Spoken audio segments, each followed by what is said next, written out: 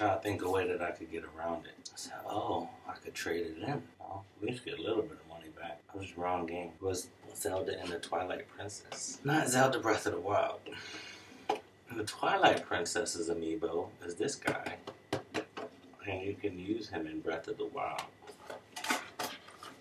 The only reason why I bought is to use this stupid amiibo from this game inside Breath of the Wild. This guy. So, if anybody has a Wii U and you got this Twilight Princess game, and you already did something in the cave or something, hit me up, juice my amiibo up, so that way I can have full hearts on this.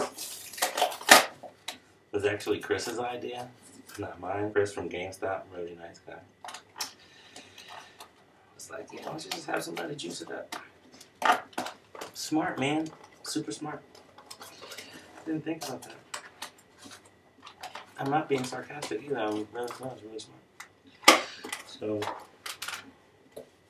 here you go. Here she goes. This is it. Oh, something is wrong with me, man. I've got Zelda fever. I've got amiibo issues already.